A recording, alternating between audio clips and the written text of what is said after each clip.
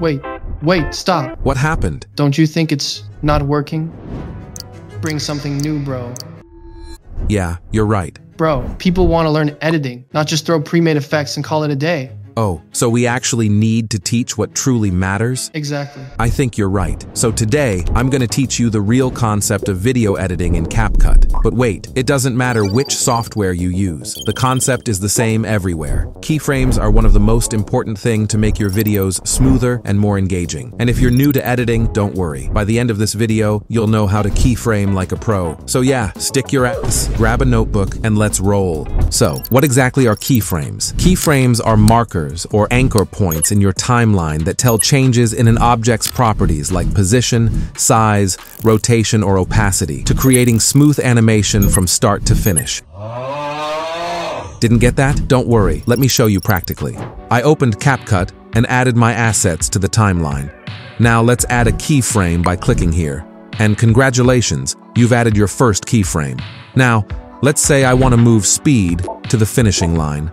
I'll go to the end, go to Transform, click on it, and then click on Advanced. Here you'll see three options: Position, Zoom, and Rotation.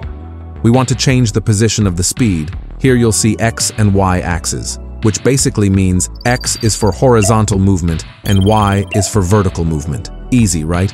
So I'll go to the end and increase the X value to move it to the right.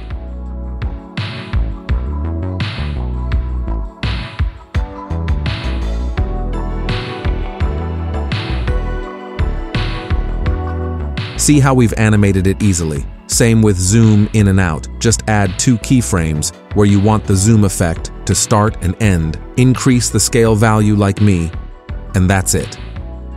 For smoother zoom animation, the key is the distance between 2 keyframes. When keyframes are placed closer together, motion will be fast. If they are far apart, motion will be slower. The next most important part of keyframes is keyframe flow animation, which controls how motion flows between keyframes. There are 3 main categories: ease in, ease out, and ease. First, an animation starts slowly and speeds up at the end and creates smooth motion. Capcut has 3 types. Ease in gradually picks up speed. Quad in starts slower but builds momentum smoothly. Cubic in begins very slow, then accelerates more aggressively. Ease out, the reverse of ease in, starts fast, slows down at the end, giving softer stops. Capcut provides ease out, quad out, and cubic out. You can see how they differ.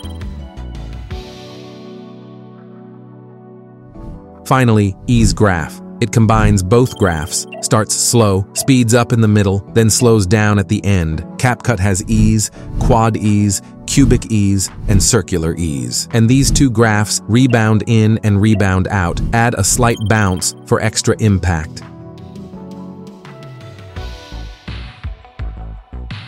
Now, let me show you these in action. I've added my assets to the timeline. Then for animating it, go to Transform, add a keyframe at the start, go to Middle,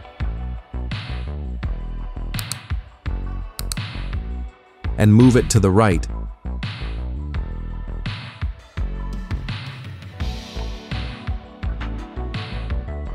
And I will go to the end, and will increase the scale value.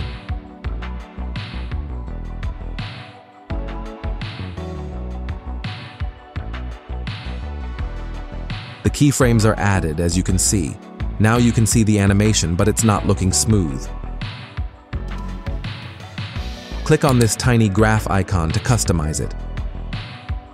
Click on Linear. Add beats, move them around. Adjust the graph as you want.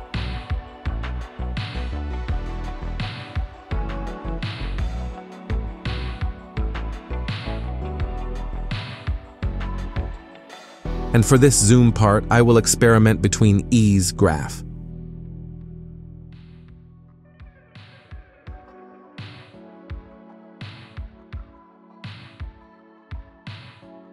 See how smooth and cool it looks now.